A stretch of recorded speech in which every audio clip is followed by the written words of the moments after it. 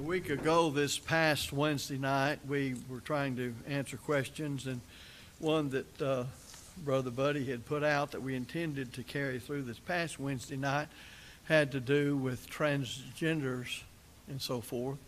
And, of course, this past Wednesday, I had an episode take place with diverticulitis, and the best laid plans of mice and men oftentimes go astray. But that, as said, simply to indicate that I think I will just go ahead and do the rest of that I intended as a sermon this morning. And I think we all recognize, as was mentioned by Brother John, that we're on this year celebrating the 4th of July on this Sunday. Well, of course, that means that we are having in this nation supposedly the celebration of the Declaration of Independence from Great Britain. This, of course, was the official day that it took place. But it seems to me, when you read within that declaration and then later on the Constitution, that a lot of folks have lost sight of what the whole thing's all about. And people nowadays are pretty much declaring their independence from God and Christ and the Bible and absolute objective truth, and about anything else that connects to belief in God as He reveals Himself in the Scriptures.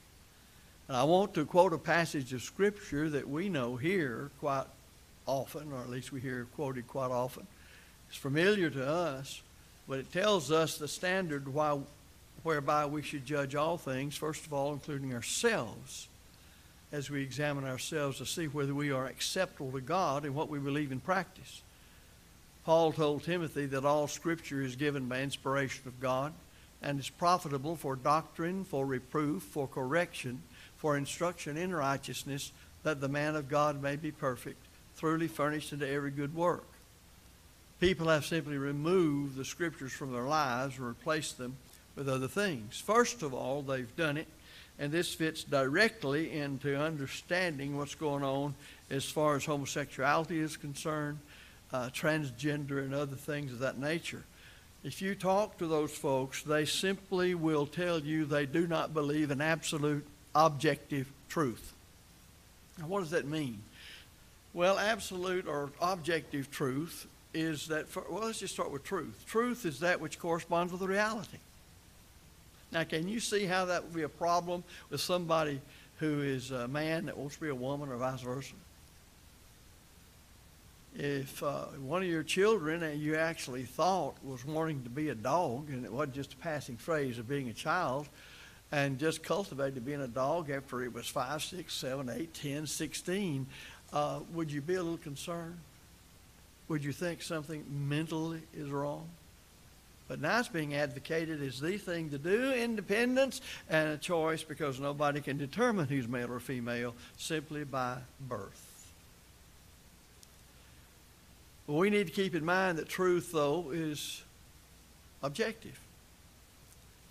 That means it is outside of us. It doesn't depend upon whether you're male or female.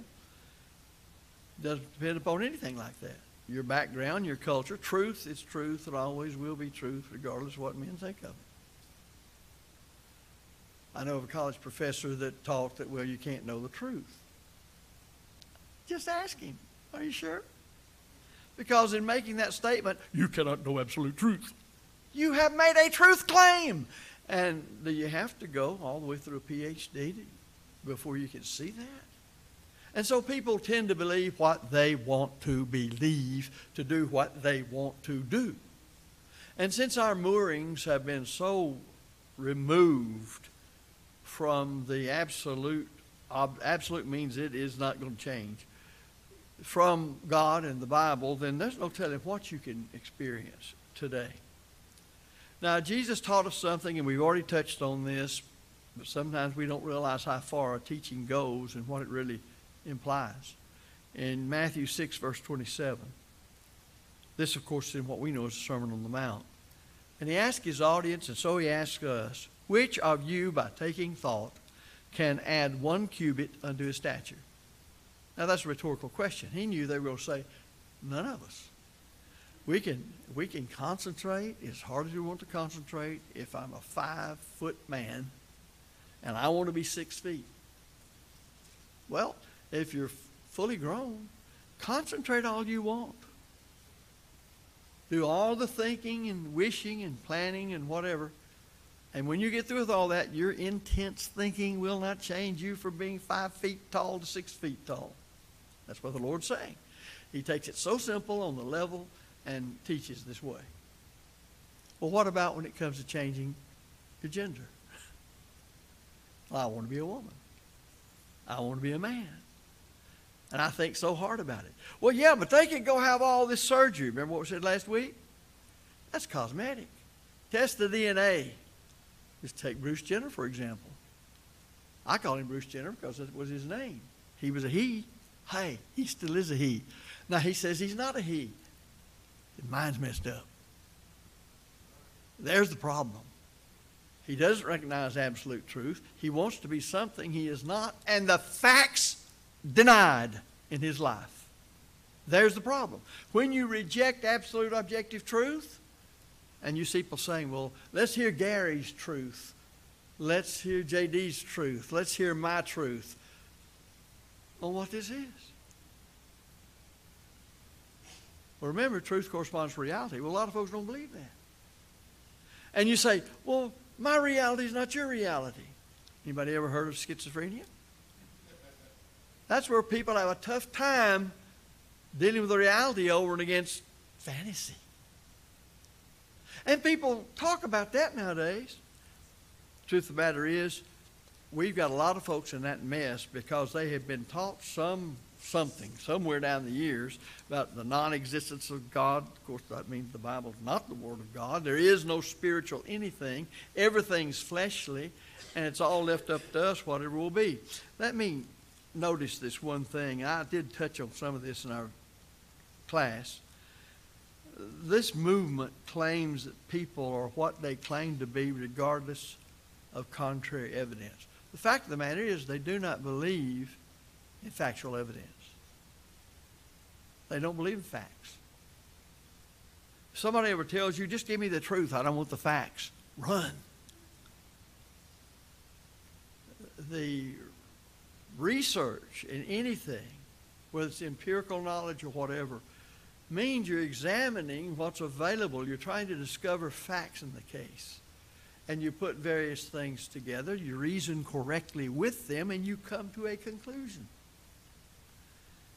Listen to this. Biological sex isn't something we're actually born with. It's something that doctors or our parents assign us at birth. Now let's think for a minute along that line. You don't know, let's say you don't go to the doctor to find out what you're getting, which medical science allows us to do nowadays when you're expecting a child. Let me ask you this. What gives you any idea whatsoever that she's going to have a child? Maybe a cucumber. How do you know? The truth of the matter is, if that cucumber gets here, well, the thing to do is say, well, this is not a cucumber, it's a child. And it'll be a child. Or if the baby gets here, then you don't pay any attention to what biologically it is sexually. You just decide you want this little boy to be a little girl because you've always wanted a girl and you got 15 boys. You got to have a girl.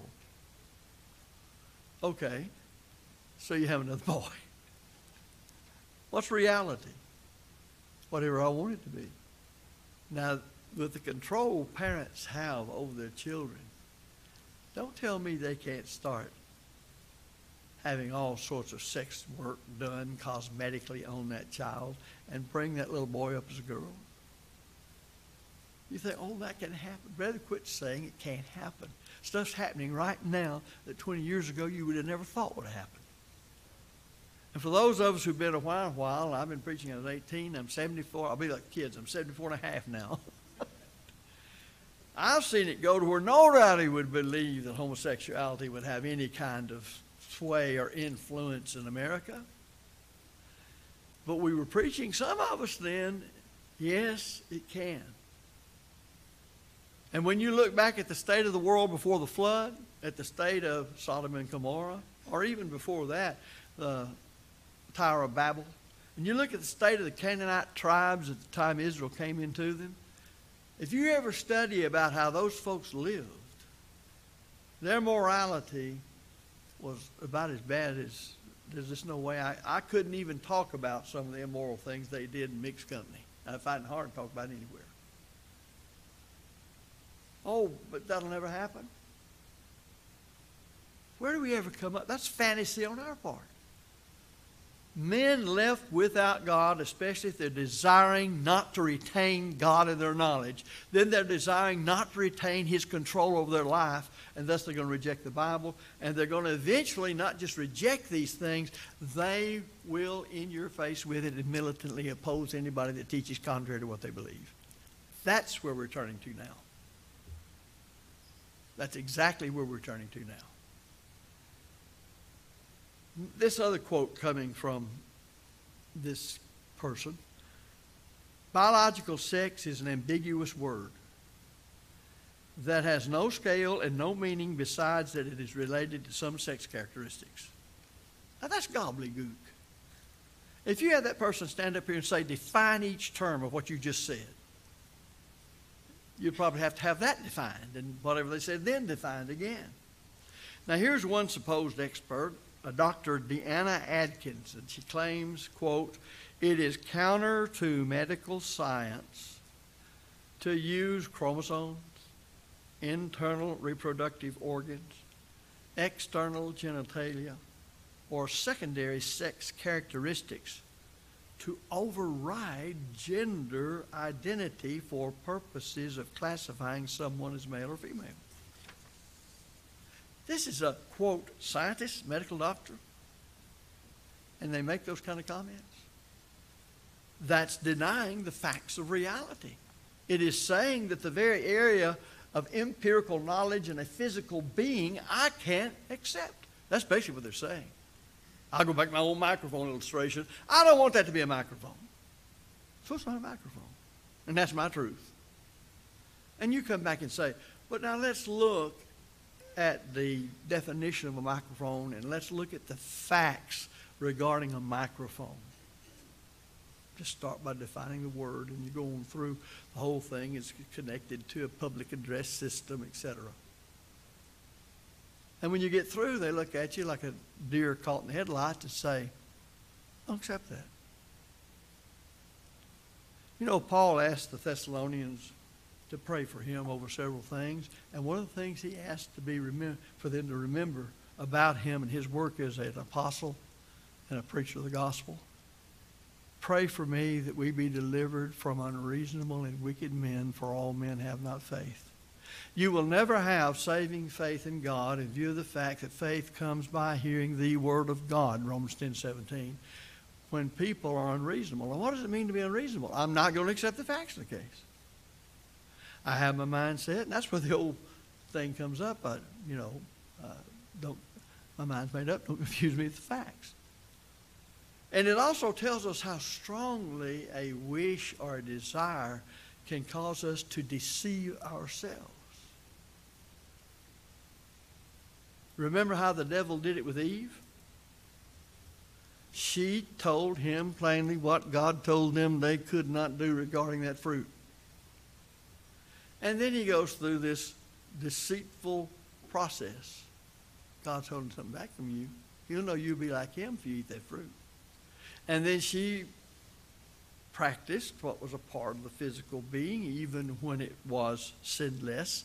That is, the appetites of the flesh, lust of the flesh, lust of the eyes, pride of life. And you read the descriptions. He thought it was something to make her wise, taste good, etc. And what did she do? She knew the commandment. But she had desires, strong desires. And she took of the fruit.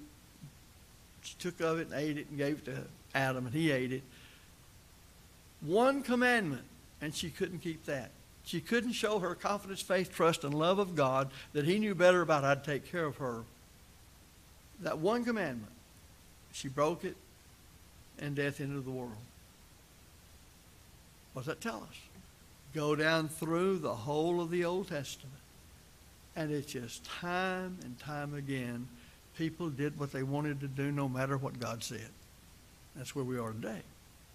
We need to know that truth is fixed and unchanging. We need to know that when people get to a stage to where they cannot see reality, they need to be helped if they possibly can be.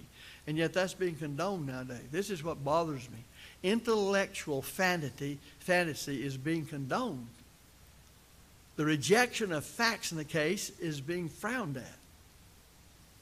So people don't go along those lines. And yet the Bible, such as in Proverbs 14, verse 5, says truth is the opposite of lies. Now here we're dealing with liars who demand that we deny facts. You know what you do about something like that? Just go ahead and accept the facts anyway. And try to impress upon everybody that what they're doing is saying, we don't accept the facts. We have a desire to be whatever. Remember the man who wants to be 6 feet and he's 5 feet. You can take thought about that all day long, and it's not going to change anything. And then remember, there is a way that seems right to a man, but the end thereof are the ways of death. It's always been the case. It happens not only in religious matters, but it happens in every other thing. Truth is consistent. Truth endures, Proverbs 12, verse 19. Why should sex be determined differently in humans than other mammals? As far as I know, they're not saying, well, I was hoping to get this colt. For those not knowing, that's a baby horse. I want to get this colt. In fact, it's a male baby horse, not a filly. But I wanted a filly. So I'm going to have this male horse, a filly. Well, you can neuter the thing, make it a gelding. But I never have heard anybody that made a horse a gelding that says it was female. Why? If I want a female, it'll be a female. God made mankind as male and female. This, to me, would be one of the things I would really start with, and just let them fuss about it all they wanted to. Know this verse, Genesis 1:27. In the beginning, God created man in his own image. The image of God,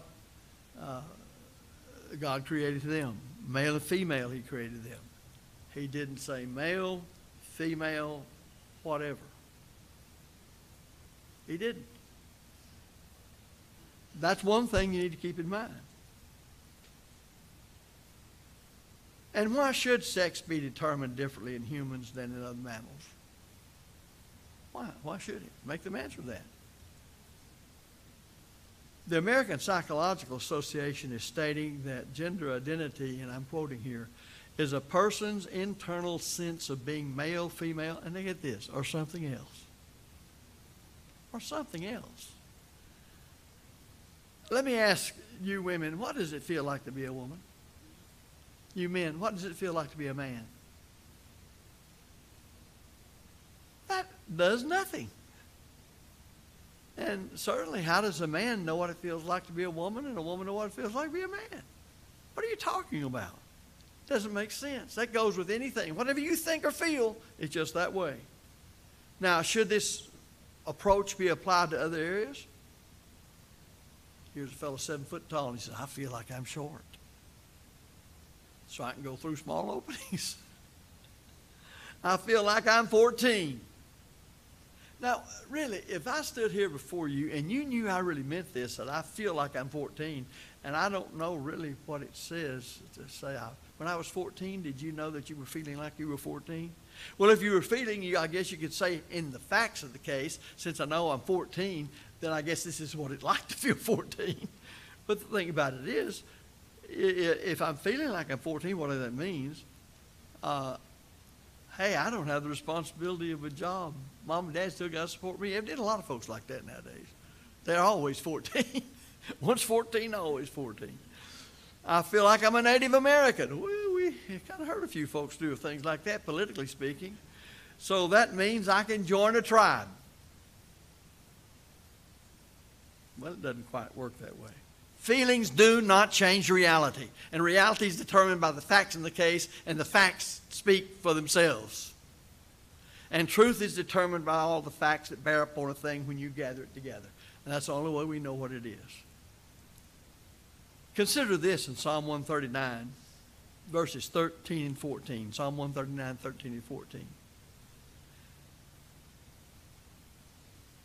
He says, you formed my inward parts. Talked about weaving them together in his mother's womb. And he gives thanks for that. And then he makes a statement we've all quoted, for I am fearfully and wonderfully made. Wonderful are your works, and my soul knoweth it right well. 139, 13 and 14. But if God doesn't exist, the Bible's not the Word of God, then I don't pay attention to that, because truth is my truth. My feelings are whatever. And if I feel like a monkey, I don't know what a monkey feels, but if I feel like a monkey, I'll be a monkey. God had a reason for creating two distinct genders. That's why in the inspired Word of God, since God put us together, He knows how we best function. Then He made a woman to be a helper suitable, is a good way to put that, a suitable help for man. Genesis 2:18. And we studied a while back on this, but that's the reason God gave different roles for males and females. We won't go back into the detail of that, but you read your Bible, you know He has. But of course, that's rejected nowadays, isn't it?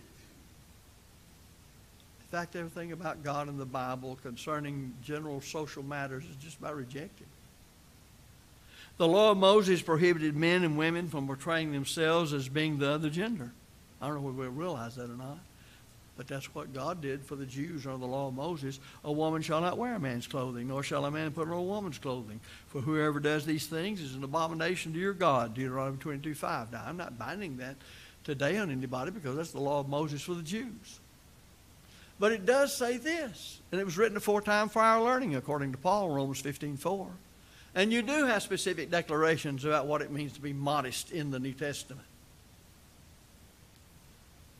It tells me that a man has no business trying to cross-dress, trying to appear as the opposite sex, or vice versa for that matter. Cross-dressing is not the same thing as transgenderism. I know that. But still trying to appear in what society says a man, trying to appear in what society says is a woman, or vice versa, that's exactly what God was saying to the children of Israel at that time. Don't appear to be like these pagans in any form or fashion. And the church, spiritual Israel, needs to be mindful of the fact that the New Testament teaches us how to be different from worldly, ungodly people. It doesn't necessarily have to do with appearance, but it does too. Somebody says, well, I'm a Christian, I'm of Christ. And they're running around on the beach with a string on.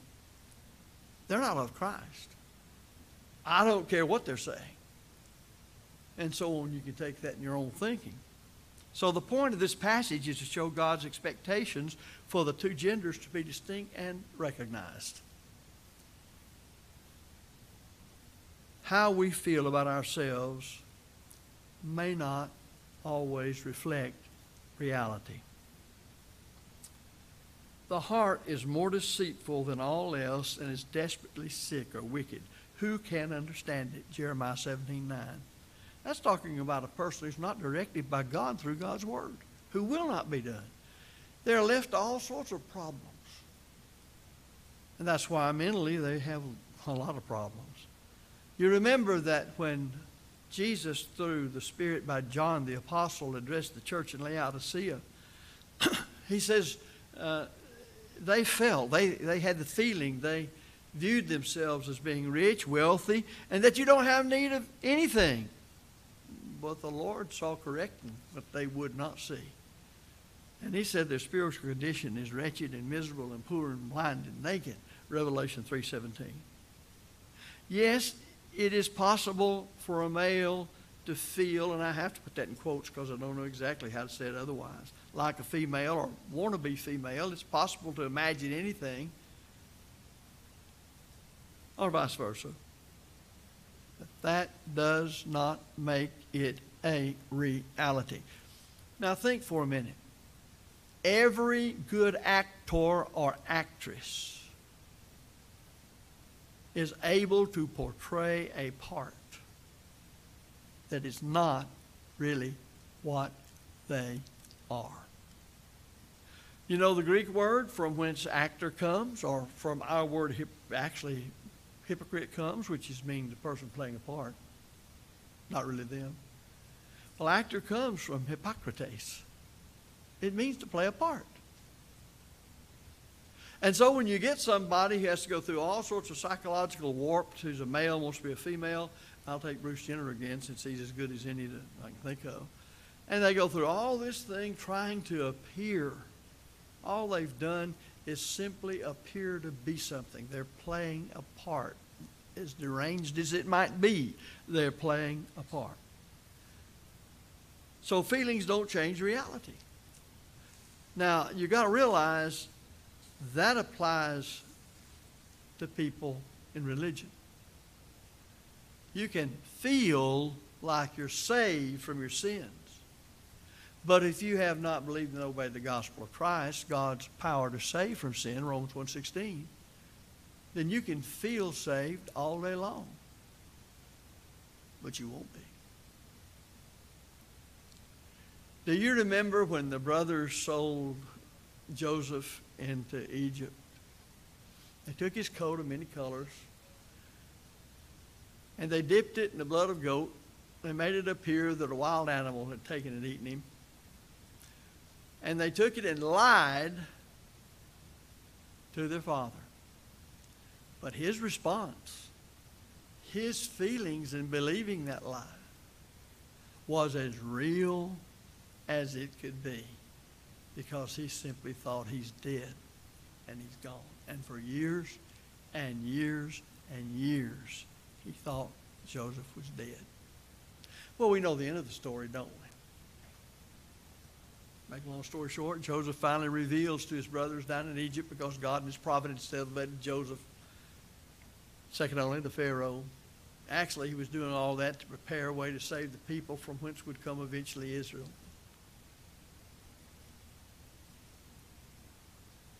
And so Jacob finds out that he's alive.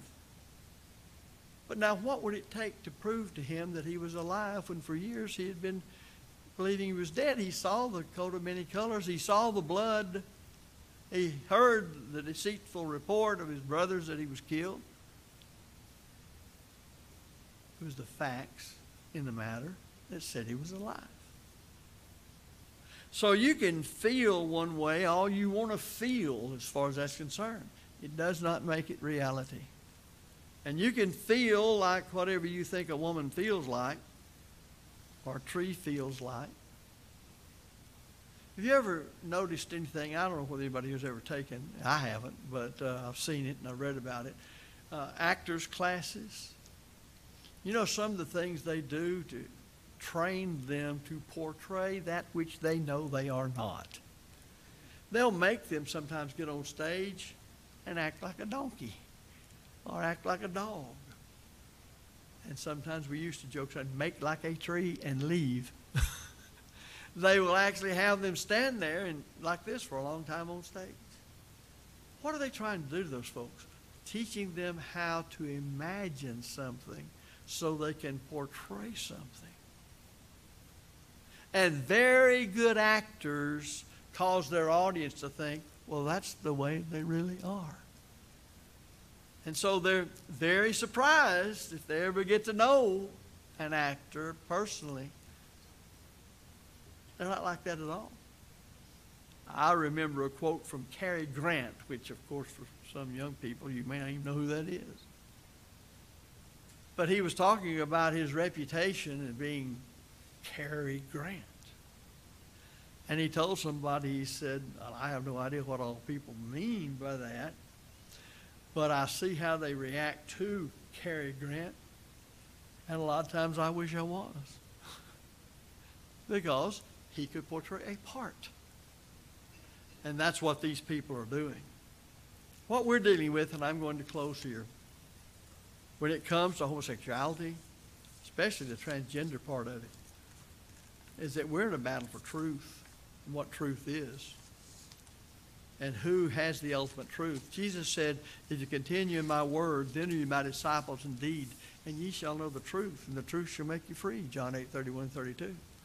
He prayed, Father, forgive them, for they know not what they do. Well, think for a minute. They know not what they do? They did not recognize Jesus because they denied the facts that proved he was Jesus. He also said, Father, sanctify them. Set them apart from the way the world operates. Through thy truth, thy word is truth.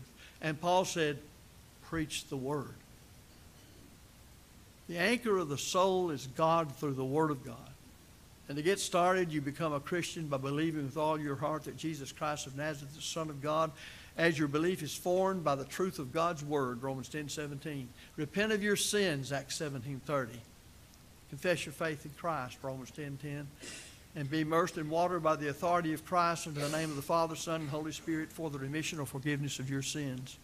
Matthew 28:18, verses following, Acts 2, verse 38. The Lord adds you to his church when you do that, the kingdom of God, John 3:3-5, Acts 2, verse 47, 42, 41, 38. That's the way it works. It doesn't work any other way. The gospel is God's power to save. He doesn't save any other way. You must believe it, and you must comply with it from the heart, Romans 6:17-18, or you cannot be saved. Now, you can leave here saying, I'm already saved, but I haven't obeyed the gospel. You're living in a fantasy world. And you need to face the facts of truth that's set out in the Word of God and become a Christian by obeying the gospel. As a child of God, I say the same thing. If you're saying I'm living a righteous, godly life in the church, and yet your actions are not so, you're living in a fantasy world. And so we need to be able to realize where we are and what we're doing. We can only do that if we look into the perfect law of liberty and honestly look into our lives to see, am I living like the Bible says a Christian should? If not, repent of those things, confess them, and pray God for forgiveness. That's God's second law of pardon for the child of God. If you need to obey the gospel, we invite you to come while we stand and sing.